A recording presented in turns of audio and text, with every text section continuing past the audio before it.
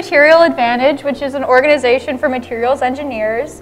We're here to talk to you a little bit about what materials engineering is and show you some really cool demonstrations that relate to materials engineering. So in materials science, there are three main categories of materials that we're going to talk about today. The first is polymers, the second is metals, and the third is ceramics. So I am Rebecca. I'm a sophomore in materials engineering, and I study polymers. And I'm Charles. I'm also a sophomore in materials engineering, and I'm specializing in metals. So the first demo we're going to show you today is having to do with polymers. All right, so right here I have a racquetball, nice and squishy. It's made out of polymers, they're known for being ductile, flexible, like everything a racquetball is. But the thing about polymers is that they're really temperature sensitive. So in comparison to metals or ceramics, a little bit of a change in temperature changes a big chunk of the material's properties. So what we're going to do is we're going to pour my favorite liquid nitrogen into a cup with the racquetball, and we're going to see how it changes the properties of the racquetball. This spoon. Spoon's right there. Amazing.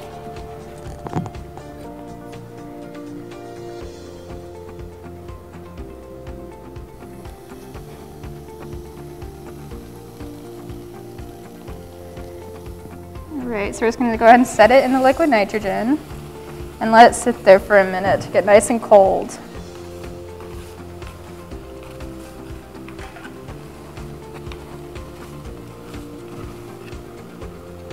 So what I'm going to do when I take this out is I'm going to throw it at the ground pretty much as hard as I can. And we're going to see what happens to it. Oh boy. And more liquid nitrogen? Yeah, do a little bit more.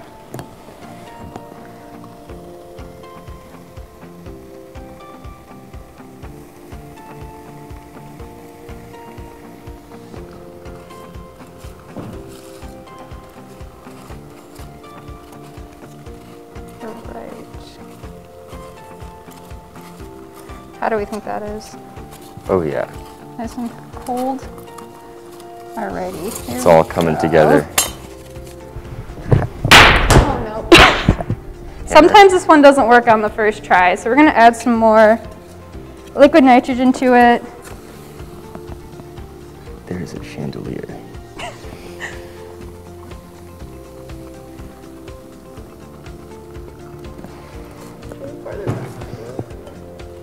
Perhaps.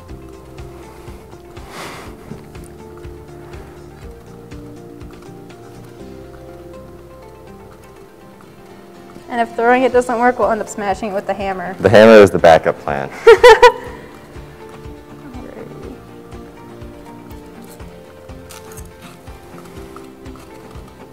Alright, super cold. Let's try this again.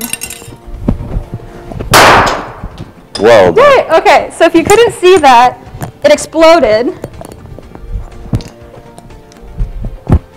Because like I said, polymers are really sensitive to temperature, so we got it cold with liquid nitrogen, and that changed it from being a flexible, bouncy polymer to behaving like glass, because it underwent something called its glass transition temperature, which is a really important temperature point for polymers. So as you can see, the pieces are still nice, hard and brittle, but as they heat up back to room temperature, it'll regain its flexible properties and be like a stereotypical polymer. That's exciting. Next one up, we got a CD. You know, everybody, all the tunes today are on the CDs. These kids making their mixtapes for their friends on the CDs. We like to destroy them here. CDs are also made out of polymers, and they're what's called cross-linked polymers. So imagine you have like a plate of spaghetti, right? And all these spaghettis are like all on their own, just kind of doing their own thing. But imagine if like the spaghetti grew hands and like started to like grab the other spaghetti friends and created like these chains in between the spaghettis. And so that's kind of what's happening with these cross-linked polymers, is these polymers have reached out chemically and they're bonded with other chains of polymers. And so when they work together, they're able to do so much more than they can apart. That's why the importance of friendship. This is what we're really telling you about today. But when we put a little bit of oil onto the CD, we're like putting the oil on the hands of the spaghettis. So no longer can these spaghetti friends hold each other tight, but instead their hands are going to slip apart. And so it will eventually break. It's already beginning to fracture a little bit near the front. We'll see how quickly it breaks. Sometimes it takes a little bit of time.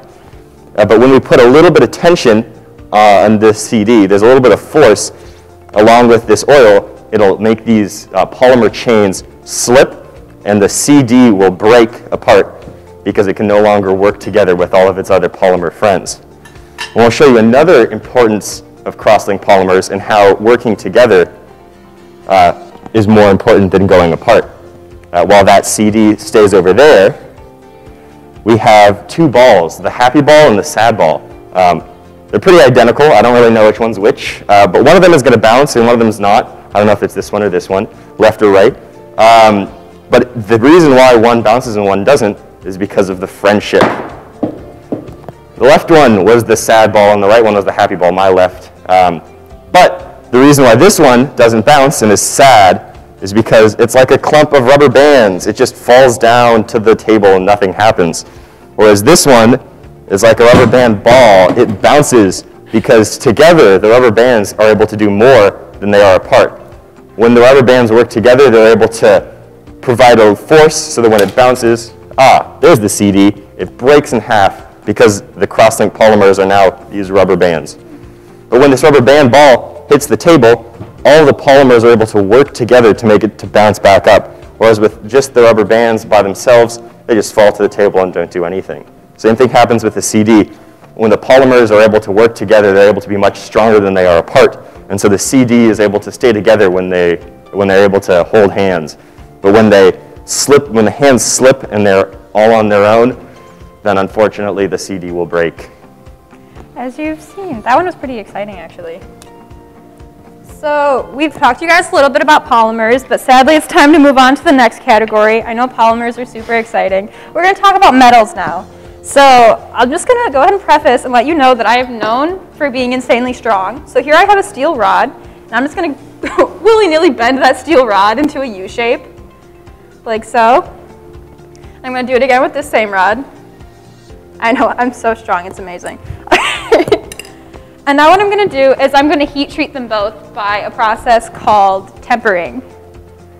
So what I'm going to do, this is a blowtorch, very exciting. We love fire and ice here. So I'm going to go ahead and hold the steel rod in the fire to let it get all nice hot. The atoms inside the steel are going to get super excited with all the heat, and they're going to be moving around pretty fast. And then I'm going to go ahead and freeze them by dipping them in water, which is called quenching. And what it's going to do is these atoms are basically playing freeze tag with all the heat. They're running around, they're excited, and then we're going to play freeze as soon as we dip them in the water. So we're going to go ahead and start with that.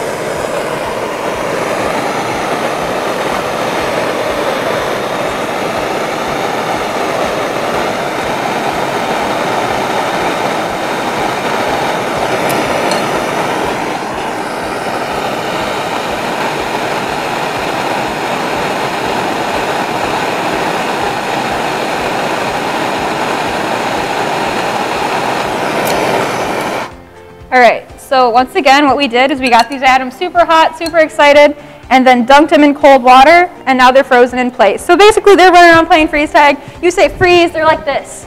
They're kind of unstable. I could push Charles over right now, but I'm feeling nice today for some reason. All right, so with one of these steel rods, what I'm going to do is I'm going to put it back in the heat for just a little bit. It's a process called annealing, which is just getting a little bit more time, giving a couple more seconds for the atom to get back into its stable position, because it's just heating up a little bit. So we're going to go ahead and do that.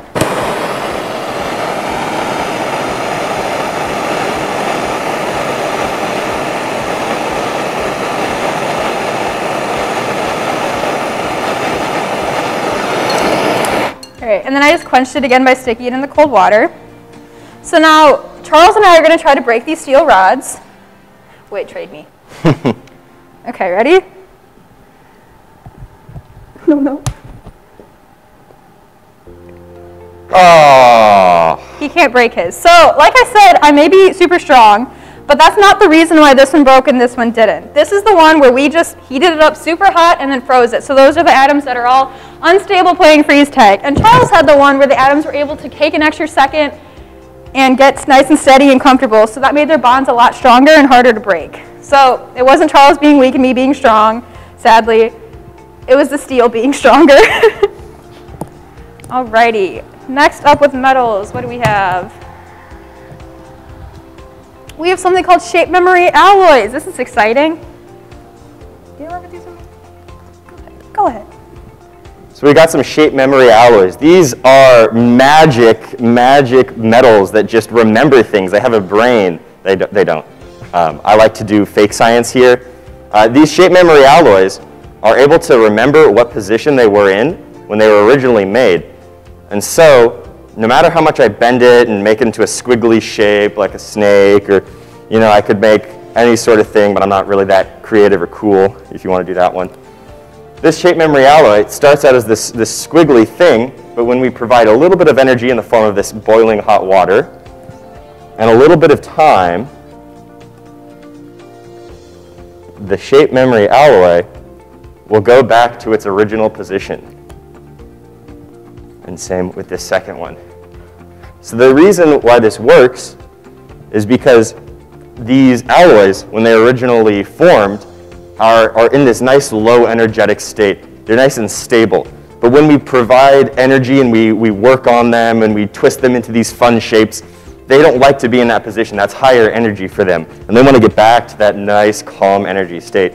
So what happens is when we provide a little bit of energy in the form of this hot water, they're able to snap back to that original state and be nice and calm again.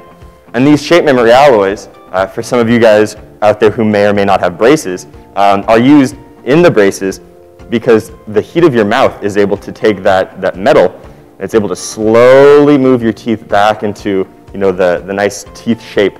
And so that metal was originally cast into that teeth shape so that when you put them on, and that heat of your mouth is able to slowly cast them back into that original shape because they have that memory of where they want to be in that nice, calm, low energetic state. Alrighty, our next metals demonstration for you, I present a magnet and a plastic tube. Very exciting, not magnetic. Now we're going to see how fast Charles is right now. I'm going to go ahead and drop this magnet from the top of the tube and see if he can catch it out the bottom. You ready? He missed, if you couldn't see. You want another try? Yeah. Okay. This is the one. Okay, ready? No, you almost caught it. Close. We'll make it a little bit easier for you. All right, this is a copper tube, also not magnetic. It's very important, all right? Ready? Oh, that was too easy. He caught it, but that's because it moved a lot slower. I'll show you one more time. Oh, just too much time. I had to make it a little bit easier for him. So even though this tube is not magnetic, our magnet is. So what our magnet is doing is it has a magnetic field around it that is moving through this tube. And since the tube is metal, it generates electrical currents moving through the tube that are called eddy currents. They're little tiny currents. And those make their own magnetic field. So when this is moving near it, it becomes magnetic because this becomes magnetic when a magnetic field is moving through it. So they're called eddy currents. We're a big fan of fire here, so any excuse to bring back the blowtorch is a good one. Actually, we'll explain without the blowtorch. This is just, a nice strip of metal. On one side, it's slightly different color. That'll be a hint as to what's coming next. This is actually two different metals on either side of the strip. And when we heat it up, we'll hopefully see that it does something fun. It's nice and straight right now. We'll see what happens when we put it under the fire.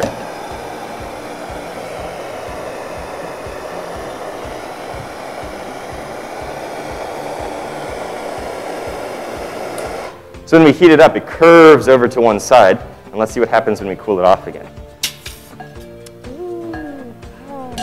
It's back to that straight position. So the reason why this happens is these two different metals heat up at different rates. It's different coefficients of thermal expansion is what they're called.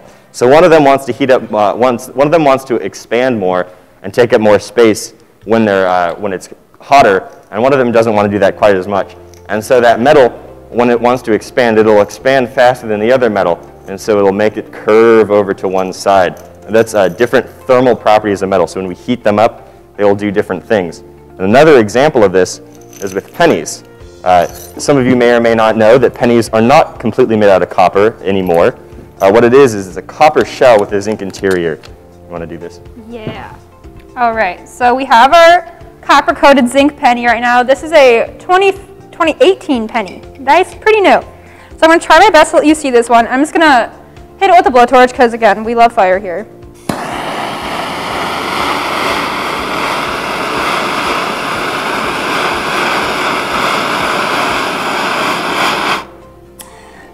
All right, and then I just quenched it real quick. Let's see if this one worked. Okay, it still worked a little bit. It's kind of hard to see. So what happened is the zinc inside the penny has a lot lower melting point than the copper on the outside. So when we heat it up, the zinc kind of liquefies inside the penny and the copper stays pretty solid. And then we quench it and the zinc kind of shoots out and re-solidifies because it got cold again. So that's because the two materials have different melting points. So it makes a funky shape with our penny. And it also, we get some brass showing on the penny because there's something called diffusion, which is when one species of molecule moves into another species. And if anyone knows what brass is made out of, it is zinc and copper. So when we heat it up, it speeds up the diffusion and you get a little brass golden section on the side because the zinc moved into the copper and they mixed together to make a brass alloy. So this is another example of those different thermal properties of metals. And speaking of thermal properties, although we just hit this with the blowtorch, I'm not going to touch this side because that's way too hot. But this other side, you know, it's kind of warm, but it's not too hot, surprisingly, despite the fact that it was just at hundreds of degrees and it was enough to melt this penny, right? It's still okay for me to use as a human just putting my hand on there. And this is because of the next property, the next group of materials, which is ceramics. So ceramics have very low thermal conductivity amongst some other things. And so what this is actually from is it's a tile used on lunar and other spacecraft, because what happens is when these spacecraft are entering the atmosphere of like Mars, for example, with the new Mars rover that just landed, or coming back to Earth, it's going to hit a lot of air molecules as it's coming in, and it gets really hot, and it actually starts fires on the outside.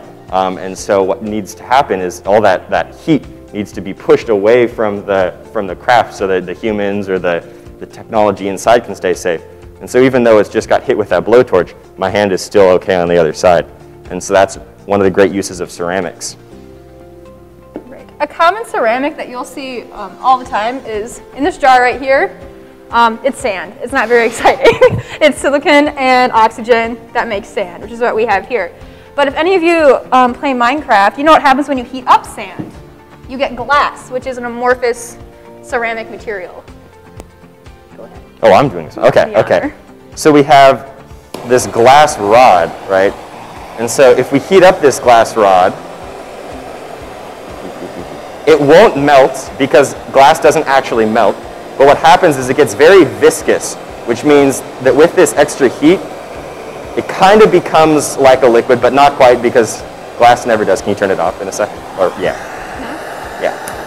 So we have this glass, when it heats up, it goes through different points, so like a working point. So here I was able to make this fun shape. See how well I can quench it without breaking it. You want to break it. It broke. So this glass rod, we were able to work it into this weird shape. But even so, when we put a flashlight to it, it's kind of hard to see. You might be able to see that it lights up, and at the other end, it'll still be bright despite the fact that it makes this turn. And so these glass rods are what's used to bring the internet to your homes. So when you have light that runs through this glass rod, it has total internal refraction, which means that no matter what happens, the light will keep bouncing within this glass, even if it takes this turn, or it goes to Des Moines, or it takes a left and goes to Chicago, or whatever it does. It's still able to bounce around and take that information and give you the internet. And so that's a great use of glass. The shoes. Yeah. I know everybody was looking at the shoes and how cool they were. Everybody wants these shoes. How cool are you on the playground if you have light-up shoes? That's the best. But what makes these shoes work is, once again, ceramics, the beauty of ceramics. So what's inside of this shoe, when you take it apart, you destroy it like this, you'll find these LEDs on the end, but what really makes this all work is this little thing in the middle. So what it's called a piezoelectric. So what happens is this ceramic is able to somehow give us electricity. And so the way that this works is you have little small cells. It's like little Lego bricks. And these little Lego bricks of ceramics have a small positive charge on one side and a small negative charge on the other side. And that's really not enough to do anything with just one Lego brick. But if you build that up and you create this really, really gigantic Lego brick out of all these Lego bricks, then now you have this really big positive charge on the top and this really big negative charge on the other side. So when I hit this piezoelectric, what happens is that charge goes through the circuit. Instead of being on the top and the bottom, it goes through the circuit and it completes the circuit. It lights up the LEDs, makes you look super cool on the playground because everybody wants light up shoes. I want light up shoes for my age. Unfortunately, they don't make them. But it completes the circuit. This charge runs through, and that's because with that little hit, we're able to force the electron through the circuit and create the lights. And these piezoelectrics are also used on a grill. So if you ever start a grill or you hear that starting, it goes click, click, click, click, click, click, click. And that's a little bitty hammer hitting a piezoelectric. And when it hits that, it'll create a spark. And that spark will jump across a gap and there'll be gas that flows through and that'll create the fire because that piezoelectric, when it's hit, when you hit that with the mechanical force, it'll cause that electricity to fly through. The last one, right? Yep. Alrighty, so ceramics are known for being hard and brittle. So you drop your mom's vase, it breaks. You drop a clay pot, it breaks. You drop a brick, it splits in half. That's because these are really brittle materials. However, we still have buildings made out of bricks, and why would we want to build something out of something that's brittle and is going to break? The good thing about ceramics is that when you put them under compression, you put them with vertical force pushing down on them, they're a lot stronger because the cracks can't move any farther and cause the material to fail. So this is why brick buildings are fine, because all the force, or it's a vertical building that's putting compression on the bricks and making them stronger. So that's something to note about ceramics, is that they are stronger in compression. Now we have a material over here that is called tempered glass. So it's basically just like our other amorphous glass, except when it's all nice and heated up and viscous, they cool it a little bit differently. They cool the outside super fast, so all the outside molecules are just frozen in their place. And then the inside cools down a little bit, actually a lot bit more slowly. But these molecules don't have as much room to move around, so they end up pushing against the outside. So all the things in the middle, they're in tension. They're trying to get out of the glass, but the outside of the glass is pushing in. The whole surface area of the glass is pushing in on the inside, which is causing there to be compression coherent in the material, which makes it a lot stronger. Strong enough where I'm willing to stand on this piece of glass for you, and I trust it. And not trip over. Can you help up? No, I got this. Okay, we don't have the extra chair today. All right. So as you can see, I'm standing on this piece of glass, kind of bouncing around a little bit, and it doesn't break, not even cracking, which I'm very glad about. So, however, it's strong when it's in these compression forces. But like I said, the compressive forces are only on the outside. So if something happens where the compressive forces part gets broken into, you go just a crack that's a little bit too deep, you break off a little corner, all those molecules that are in tension explode out because they finally have freedom, which is what we're going to show you next. It's basically a disappearing act.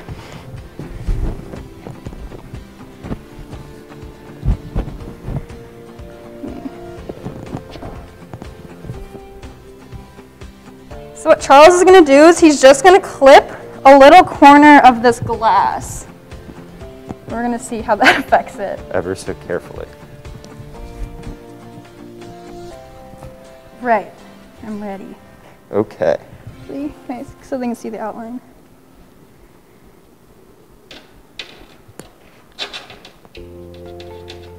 Yeah. Oh. It's a strong piece of glass. It doesn't want to go. There it is. So as you can see, it shattered. Yeah. This strong piece of tempered glass that was strong enough to hold me couldn't withstand just a little bit of a break on the outside. So that happened because, once again, we broke through the compressive forces on the outside, so all the molecules that were in tension were just able to escape, get out, and cause the glass to shatter. So you'll see these in car windshields.